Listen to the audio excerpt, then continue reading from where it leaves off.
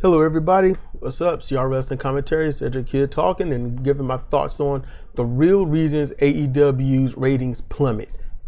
But before getting into that, I need to address Jimmy Whisper's question, which he asked a good bit ago, and I need to respect that.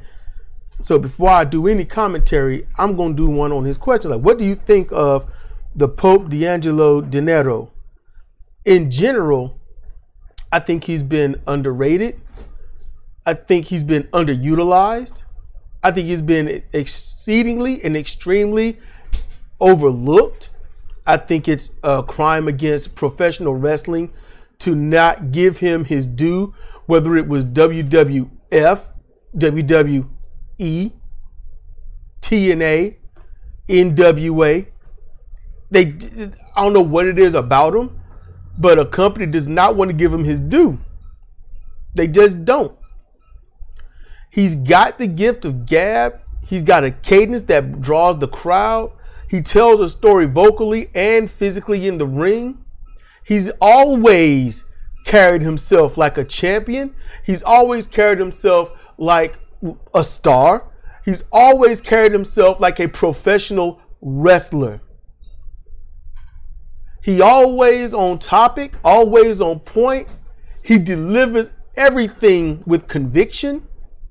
His in-ring work is just phenomenal. The only reason you wouldn't want this guy as your top guy would be political. Somebody that you look at a little bit more than him is calling a few shots, maybe against him or everyone in general. For example, he asked, let's see, do you think he was robbed of the title by 2010's Hogan Carterism, or that he was overhyped? No, he wasn't overhyped. The Pope was underhyped. I didn't remember any of that stuff. I went back and I read the Wikipedia and I was like, oh crap. I do remember a few things. I could remember the in-ring images. I could remember things. I was like, and then I remember, bow, it hit, bam. I remember Pope was doing good. The crowd was into him. The commentary on him was positive. During his the in-ring match calls, and when Hogan was there, got there and was there, it's sort of, he went quiet. He stopped wrestling the contenders and started wrestling those opening match card guys. And I remember there was a small feud, and I haven't read the wiki in about, I think, 8 days. And I'm still coming out of severe foggy headedness. But I'm like, I remember Pope went from like the guy to be nobody, and certain matches falling apart around him, and him standing in the ring looking like, what is going on? I remember that. I remember him standing in that ring looking like, what's going on? Like he was confused. I remember that. And I remember reading the wiki and I was like, maybe that's why he was like that. Because things went not the way a match should go. And if you can pull up those matches, I know I'm right on that. A couple of the matches, he just stood in the ring with his hands on his hips, wondering what is happening around him, and he went right back into it. Now, my thoughts on the Pope currently, everything I said in the opening still stands. It really does. However, although he's added some finishes to his repertoire, he still likes to doing those running double knee into the back. So I don't know if it's a thing on just it's a wrestling thing and you can't do this. I don't know. It seems like someone should be able to do what I'm about to suggest, and Pope would look good doing it, or maybe he just don't want to take that bump. But it'd be nice if he could do those running double knee strikes into the back grab a hold of the chin or around the clavicle or the shoulders, and then yank himself back so the opponent can understand I got to go with this, and do a fallback into the reverse lung blower. A double whammy, if you please. You know? It'd be difficult to do the next part I'm thinking about, which would be that he could slip his knees between the arms and roll back into a ghetto stretch. A nice transition, but something he could only do with a lightweight or someone that's roughly a little bit heavier than him, but very flexible. But other than that, just the running double knees, reverse lung blower, drag him out from the corner, pin him. I would like that, you know, because the double knees look good, but Pope is so safe in that ring. He takes care of his opponent so well. Those are one of the few things that you can look through and see that he's gentle with. So he needs that extra. That's what I think. And yes, I do think Pope was robbed of being a world champion 1 or even 2 times over in TNA or during his TNA run, where he could have looked real good. But when Hogan got there, if you remember this, if any of you remember this, when Hogan got there, everyone that was on top dropped. Everybody. So it wasn't just Pope. It's not just him. Everybody dropped. So when he got there, I was like, nobody's going to do anything now. They took away the 6-sided ring, you know, which to a lot of people it's like, yay. And to some people it's like, no. So, I mean, Hogan got there and it was an immediate, instant change. And I'd gotten so used to seeing the hexagonal ring for so long, when they changed it to the squared circle, I was like, this looks naked. It looks weak. So those are my thoughts on all of that. But look, Jimmy Whisper and everybody else out there, when Cedric and I watch wrestling, we have our thoughts on people, and I personally don't want to waste those thoughts on just open air anymore. So for YouTube, because we're trying to find our pacing, our calling. So for YouTube, you know, certain wrestlers, actually all of them eventually, we're going to give our thoughts on what we think of them at the moment. All right. So we're going to try to do a list. So it's going to be, we'll just do that person and the date. So we don't have to put, you know, our thoughts on such and such 1, 2, 3. It's going to get lost. We'll just put our thoughts on this person and then the date. And we'll put the company. So our thoughts on such and such, NWA, February 44th, 33, 44, something like that. You know, just I mean, we're going to use real dates, not fake dates like that. You know, star date. No, we're not going to do that. And can anyone, if there's a Trekkie out there, can anybody tell us how they did those star dates? I'm just curious. Because star date, earth date, obviously 2 different things. Just if anyone's a Trekkie out there. All right. Because we've listened. It's like, that doesn't make sense to anything. You know, we try to divide it and all this other stuff and separate it to month, date, year, and reverse it if we could. It won't working out for us. Or maybe we just didn't do enough. You know, so it's help us out. Help us out. Now, let me get into the thoughts on the real reasons AEW's ratings plummet. Okay. And we don't do what K100 do when the real reason, and it's not, they don't really get into it. If you ever listen to K100 on those things, the real reason, they don't really get into it. It's clickbait. I don't want to do clickbait. I don't want to do click titles. You come here, you see the real reasons, then I'm going to give you the real reasons. So here we go. AEW, they can start off with 1.2 or 1.4 million people. And by the time it's over, they will average somewhere in between 690,000 to 820,000, in that range. Why? Why? Okay. These are not excuses. These are not excuses for their ratings.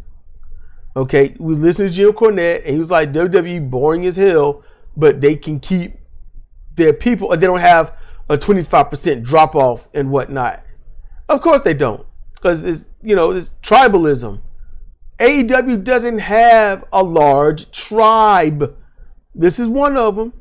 Okay, WWE has about 3 to 4 generations of fans, and they have lost a lot of them after the Attitude Era, because after the Attitude Era, that's when people started coming out about wrestling and how it's not quote unquote real, although wrestling is extremely real.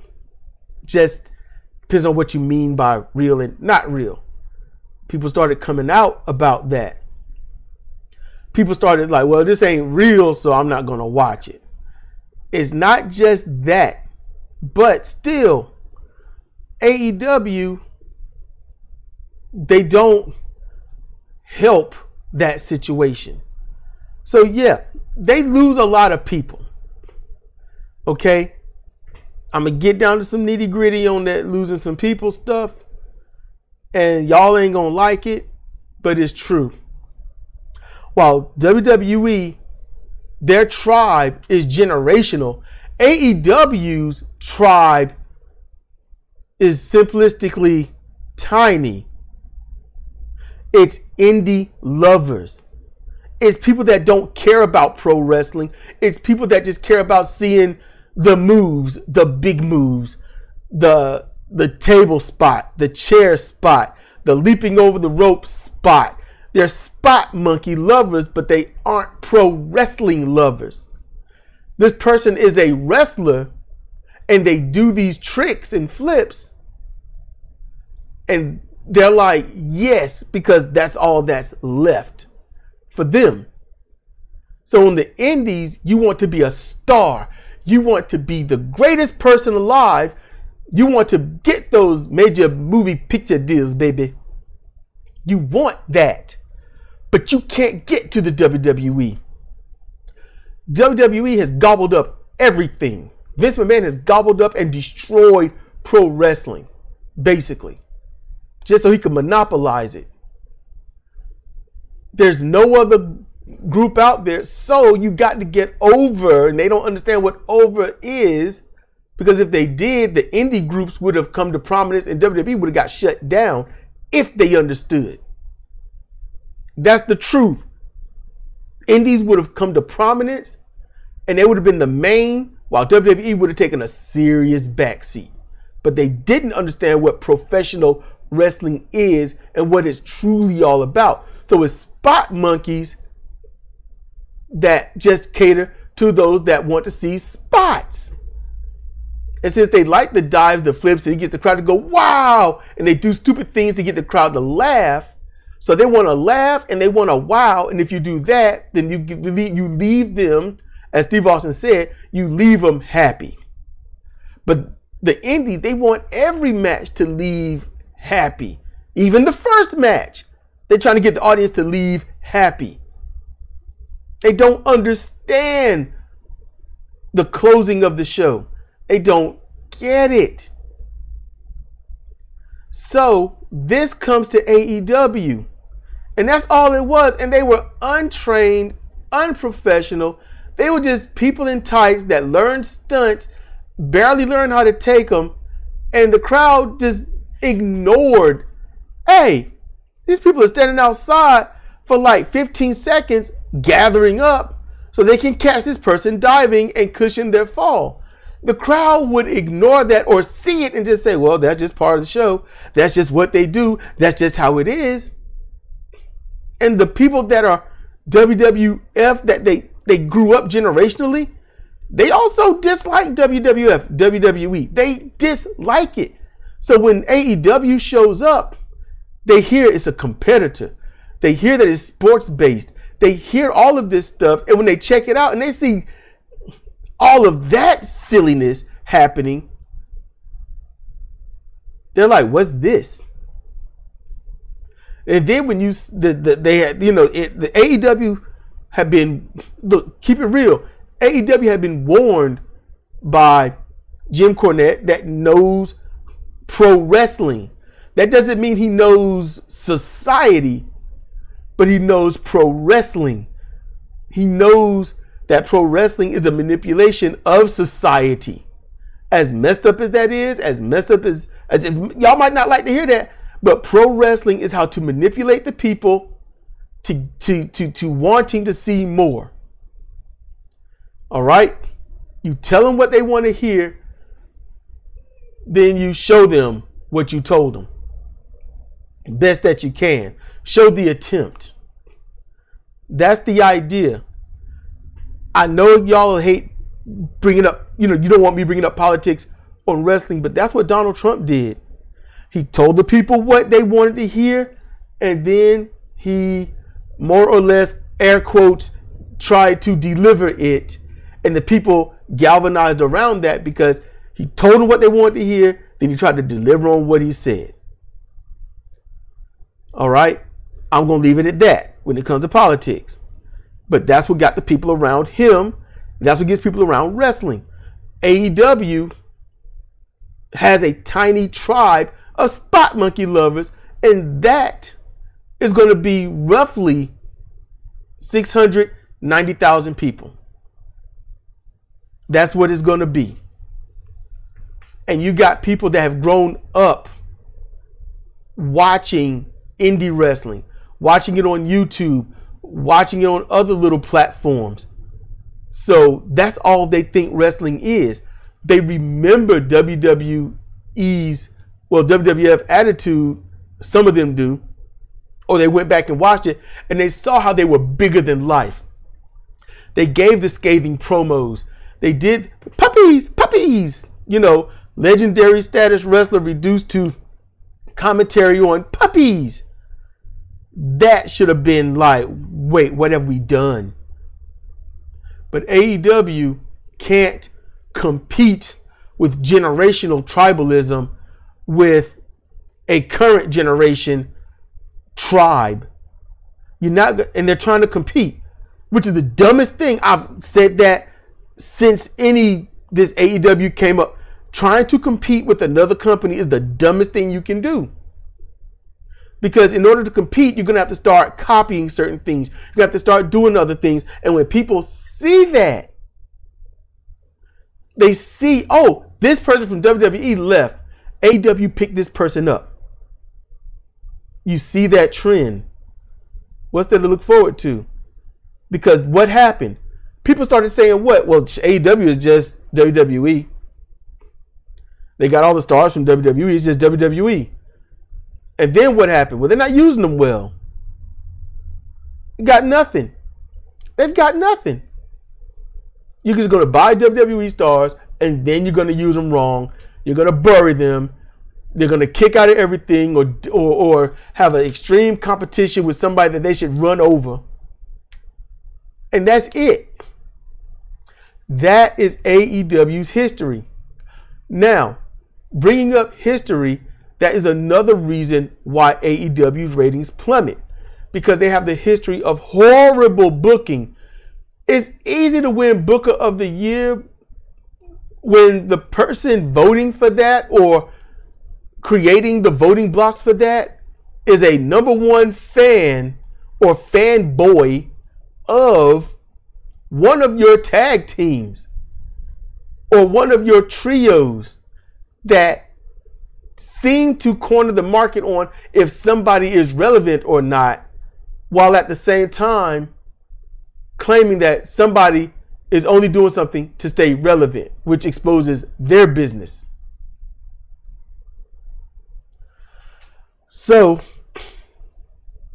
you've got the same old happening, and then you've got this happening. What is happening in AEW that is going to keep people in seats? People go to wrestling just so they can say they've been there. They go there to get the easy access to merch instead of it being delivered and costing a whole lot more. People go to wrestling because they want to also be seen on TV. They also want to be a part of that quote unquote history and say, hey, I was there. Can't see me, but I was there. AEW's booking. Let's just take Hook for instance. He has his few, he's been there. He doesn't do anything. He just doesn't do anything. And then he starts, hey, Hook is in action. He's been trained, he's done. Let's do this. And they see what he does. And what Hook does is old school style pro wrestling and nobody notices it. That's why people latch on so fast. Oh, it's all judo based. Yes. It's a completely different style than what anyone else is working in that ring. Yes, I get that. But he comes through and he puts on a clinic on his opponent. He just physically dominates them. And it looks legit. Hook ain't about talking. He ain't about much of anything. You got a problem? Let's settle it. I ain't got to talk to you. And people kind of like that badassery. You know, so they get behind Hook. But then what did Tony Khan do? Instead of you go out there every week, or at least on Rampage, I would do it for Rampage. Every Rampage you go up there and you just house somebody. And when we give you competition, that's when it can be back and forth or something. But no, they start booking him with these idiots. You know, and I'd hate to say that. And because I like Danhausen.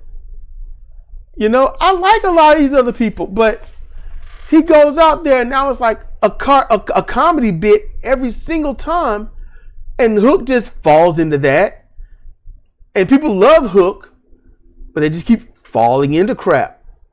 And getting Hook, is he climbing any charts? Is he getting any more noticed? Nope. And is he here this week? Yeah. What about next week? Nope. Next week? Nope. Next week, somebody's got a problem. But my team up with Hook. Why him? He hasn't been around. It's sporadic booking is not good booking. People are creatures of habit. People will find patterns. It's what we do. So if your stars are not out there every week, you need to get yourself. You're going to do, look, you give 20 minutes to 24 minutes of airtime to a trios match. You could easily, in that 20 minutes of time, you can fit 3 to 4, maybe even 5 matches in that. You really could. You know? Now go out there and have a little, 3 to 5 minute, a little squash match or something. You know, get your stars over with some of the smaller people. And then 5 minutes is a long time. There can be a competitive rate within 3 minutes, and then the next 2 minutes, bam, done. They get housed, they get beat. Whew, that was a tough one, but hey, look at how cool I was at the end. There you go. The person that got beat looked a little good, shined a little bit, move on. AEW ain't about that. People don't want to see their major star be highly competitive with somebody they don't know. They don't want that. AEW also, another reason for their ratings going down is because it's not their fault. This is not AEW's fault. But I thought they was getting on something because I've been saying it for a couple of years. But Last and Cornette, Last anyway, he spoke about how the younger generation just isn't, doing cable. They're not getting cable. Satellite, dish, whatnot, cable. They're not doing that. It's internet only. So when they watch these cable programs, it counts. Okay? But when they don't, then there's no number.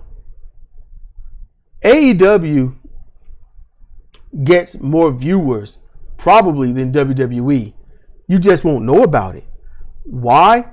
Because there is a area online that I go to watch my pro wrestling. And the view count for AEW is about 640,000 people. During a live show, about 640,000 people. That's about it. So, what you see on TV, when those numbers drop, and it's like, oh yeah, it only got 800,000, you need to add another 600,000 to it. When you see that 1.2 million, you need to add another 600,000. Maybe a minimum of 314,000 is the lowest I've ever seen it. So you got to think about that. They can watch online, like let's say online costs, let's say $80. That's a lot. Your online, just getting online might cost about $49. Okay, that's still too damn much. But it's a lot cheaper than these $119 and $130 deals for cable or dish or satellite or whatnot. And then let's bundle it and make it more because of those hidden fees. Because you're paying for the football packages that you didn't want more so than the actual package that you got, that you really wanted.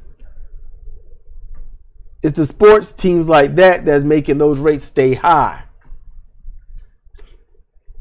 So you've got that going on, and the reason that they do that is because it's the internet generation, and it's going to stay that. That's what it is. You go online, you got everything at your fingertips. You got TV channels and TV shows, and people that can't get it, they watch it the next day because someone can record the main show and then put it up online without commercials, and then you can watch it, sit down and watch it the next day or 2 or 3 hours later. These don't want to pay an absorbent amount of money, especially this is political again, but when politicians have allowed the deregulation and all the price gouging and quote unquote inflation is happening, people are literally buying expired food to save money. It's not even to save money, it's to not pay the absorbent price. When things were 98 cents and now they're $2.40, when we used to be able to go and get a box of chicken and stuff for $16, back in the day, and then it went up to about $24 in the 2010s. Now it's on average $32 to $34. So guess what might not get bought, huh? Inflation rules a lot. So people only get what they need because that's all they can afford. And even then they're trying to figure out which are they going to do, which are they not going to do. Which bill gets cut off, gets what cut off later. You know what bill that they always do without? Cable bill, satellite bill, but they got to have internet. In Germany, internet's free because it's a life essential. Without the internet, you're screwed. But here, they get to charge an arm and a leg, and they get to control the throttle of how much bandwidth you get. So you have to pay more to get more megabytes per second. And then you got these other places out there doing all this other stuff. So the ratings are controlled by inflation. They're controlled by absorbent internet prices. They're controlled by the fact that AEW can't get their booking straight. The ratings are controlled or they drop because it's modern tribalism versus generational tribalism. And going on that history, AEW has a strong, unshakable, unbreakable history of having a great opening segment where you see some good or great wrestling and then it drops right off. And people do this. Where is the wrestling? They look for who? Right now they're looking for Ricky Starks and who he works with. They're going to look for Hobbs. Trust me, Hobbs segment is going to be up. They look for FTR, who, what I said, they're looking to get out of AEW. They losing those titles. I told you they was going to lose at Wrestle Kingdom. They did. They're losing the belts. They're going to try to get out. Respect them or lose them. It's that simple. They ain't trying to be the top unbeatable. No. Respect them or lose them. Make a choice. In addition, when it comes to the history, they're going to skip through every single piece of craptacular wrestling, and they're going to skip past the girls. They're going to skip because it's female wrestling connotation in general. People don't like. That's the people's fault, and that's part of the modern wrestlers' fault. These modern wrestlers don't get it, and they won't get it. All right? The top female star, Jade Cargill. Jade is the top. But now she done plateaued in her mind, so she doesn't have to get any better. And that's where she failed. That's where she's going to crumble. Because eventually, somehow, some way, there's going to be another female top dog like that that's going to get there and show her up, because they can pro wrestle, where Jade she's really good at what she do, but she ain't trying to elevate. She's not trying to learn. She's keeping her body fit and tight, but that's not getting the wrestling better. I love some Jade Cargill, but I'm also real about it. So all of these are the reasons why AEW's ratings they just plummet. They do. Poor, schizophrenic booking, not respecting the actual top talent so that your spot monkeys can do their things, eating up great points of show with Kenny Omega and his group that don't do anything different. It's all the same, and it looks all choreographed when people want to see a fight. Your meager tribe versus generational tribalism. Government allowing such grotesque inflation and price gouging, so young people cannot afford to get cable to have those views be counted like that. So they go online where they can, and those are the reasons. There's some more out there. A lot of people, honestly, keep it real, they get turned off because they don't like Dave Meltzer. They don't like the Young Bucks. Even those that were hardcore fans of them, they start seeing certain things, and it's like, I ain't gonna shout against them, I'm just not gonna support them.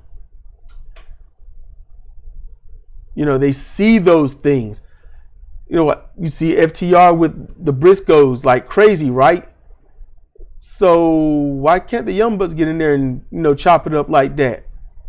Why can't they do that? What's up with that? Why is it FTR can't win the big belts on AEW? Why did this other team win them, and then they beat FTR, a team that they wouldn't have been able to beat, several months to a year ago? They start seeing little patterns. Like I said, people are creatures of habit, and we will find patterns. So what's going on? They had the NBA deal. NBA season's coming up.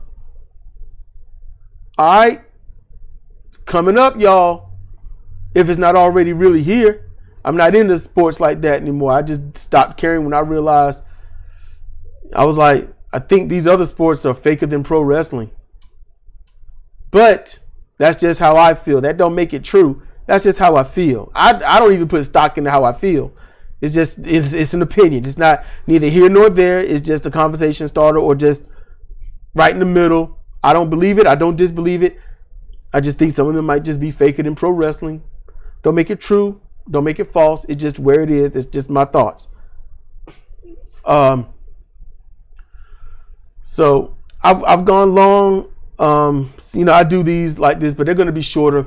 They're going to be shorter because I'm going to get right into me and CJ. Hopefully it'll be us. We'll be talking about the wrestlers that we like, why we like them, and things like that. If you got questions or anything like that, put them down in the comment section below. It's all good. I still need to do stuff for Spreaker. It's just that some of the things are so embarrassing. I don't wanna. I don't wanna. But it happened. These things happen. And they all happened. Wow. See, that's one reason why I haven't done it. They happened somewhere like the very late, like 98 into 2006, 4, something like 2004, 2006. There's these things. So I'll just tell you the company, and I can tell you where and who it involved and what happened. So they will be short. They will be short, but these are things that happened. Now, I'm not going to give them in order, but these are things that happened. I will start off with the worst one, the absolute worst one. I'm going to put that on Spreaker, so that's down in the comment section. Podcast. That I'll put that up later today. It'll be I'll put it up during. When I start rendering the Rode CR5 Pro Rode, when I start rendering that in Filmora. Yeah, I did the ending. So Filmora 7, not 12. Because Filmora 12 got issues. If anybody out there from Filmora happens to hear it. But by the time they do, it'll be on 15 maybe. But it involves me and Colonel De Beers.